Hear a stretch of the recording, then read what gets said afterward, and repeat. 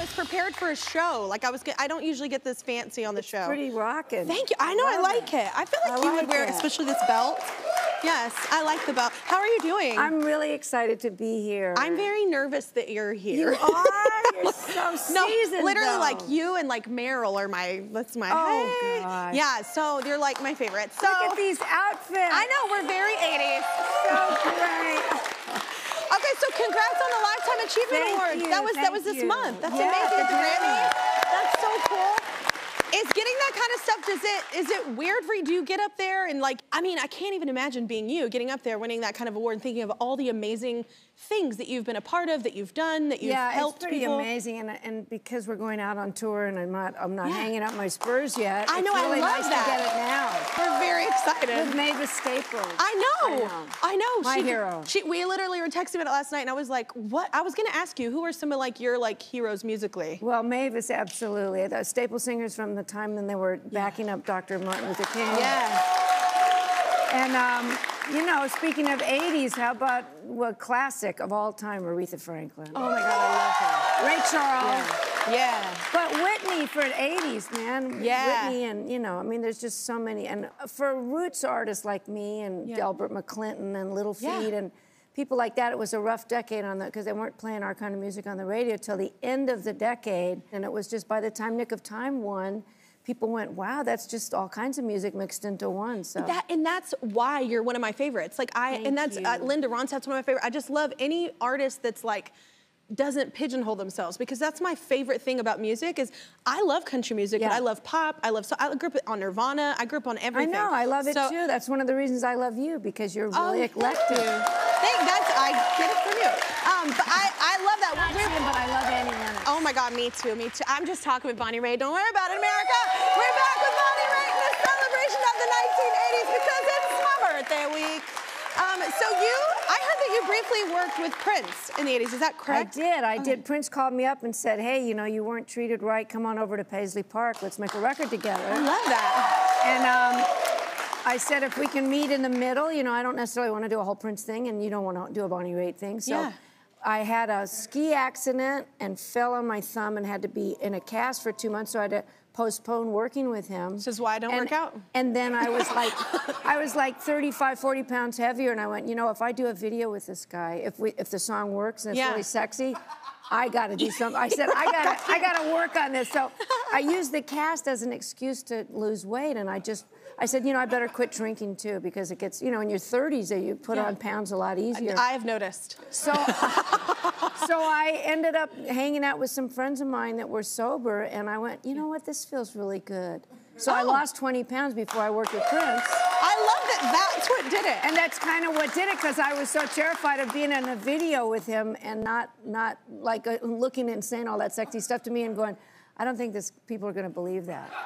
I have to ask this because I didn't know that you had like a bagpipe phase. Oh my God! Our family is awesome. Our family is Scottish roots. Okay, but a lot of people have Scottish roots that don't play the bagpipe.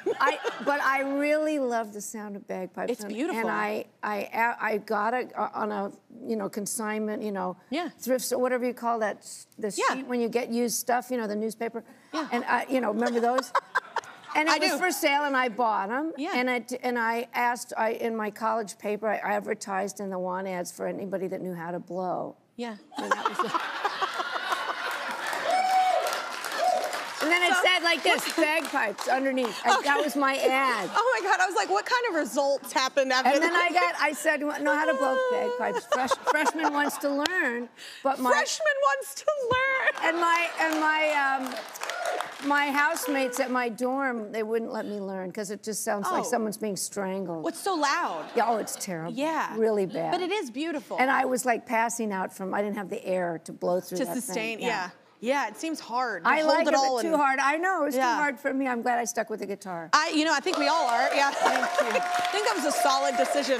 So wait, is this 21? This album, is it number 21? Yes, number 21. That's amazing. So out of all the albums, what do you feel like makes this one different?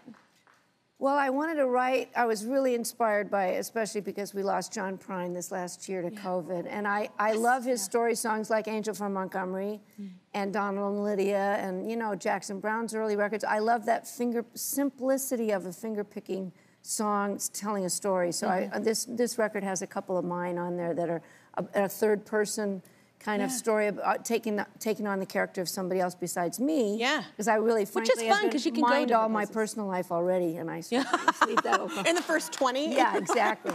So that's different from me. I went back to my roots, kind of just played folk guitar and sang these story songs. And then I wrote a rocker that's to my guitar player's track that was just too good to give up. I had to play, you know, dual guitar with him.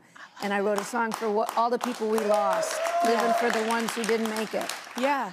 So wait, what's the story behind the title track, Just Like That? Just Like That, I was watching the evening news, and sometimes they have a human interest story at the end, and they said, oh, we're gonna follow this woman to the house of the man who received her son's donated heart. Oh, wow. And they followed her into the house, and he said, just sit down. He said, would you like to put your head on my chest and listen to your son's heart? And I lost it. I just lost it, and I was so moved by the story that I ended up writing a character and writing a song about what it would be like for both those people to experience that. Oh my God, what a line. Yeah, oh my God. That's so incredibly sad, but beautiful at the same time. That's how I feel about it. I mean, we need stories that really open your heart in these difficult times. You know? Yeah.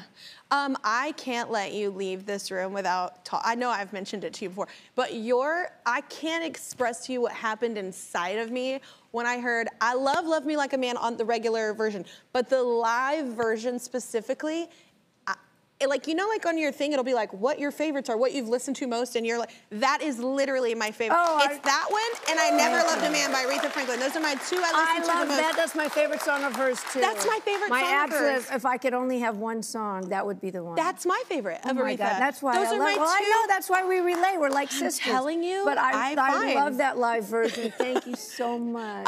It is literally just so amazing and so soulful and so raw. It's just so good. Thank you. And honestly, too, I'm gonna say it, this is no shade to anyone, but it's also, you're from a time, too, like, people had to be able to be amazing live. You know what I'm saying? Like, it wasn't a time when you could digitally fix everything. It wasn't and that carries over, and it's just such a lesson. Like, I was just talking to my stylist, like, you performed, I forget what show it was, we were watching, and you got on stage, and it was like, well, and that's how you were supposed to do it, everyone. Oh, like, it was like, it literally is. It's like, you sound amazing live. And that's not true for everyone, not throwing shade at anyone, just saying that's what it is. And well, I didn't sell a lot of records the first 20 years, and then even with Nick of Time, it was like a little blip of a couple of albums that did well, but I knew if I just did every show really good that people would keep coming to see me. You know what, that's so true. Everybody's always worried about winning awards.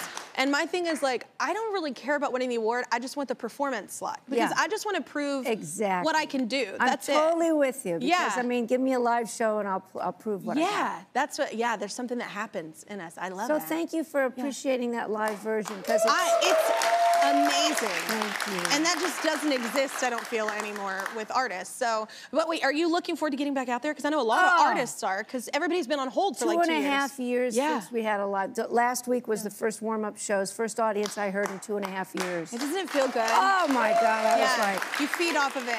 I mean, it was the first time I'd sung Angel from Montgomery since John passed, and I Can't Make You Love Me was like transcendent, and I got a couple of new guys in the band, and I hadn't seen my guys until we got in the studio last June to make my album. That was a long, after 50 years on the road, to have that much time without playing in front of people. Because I also think people don't realize, like, your band is like your second family. You see them sometimes more than your actual family. Yeah. So that's a really big hole of isolation, like, especially for a creative person. Well, it's a good thing we have texting and sending FaceTime. dog pictures and everything. Yeah. Anyway, Bonnie is performing later in the show, so stick around. Her new album is called Just Like That, and it's out tomorrow. You can also go online to find tickets for her tour, which is happening right now. You gotta go check her out, because not many artists sound like this live, people.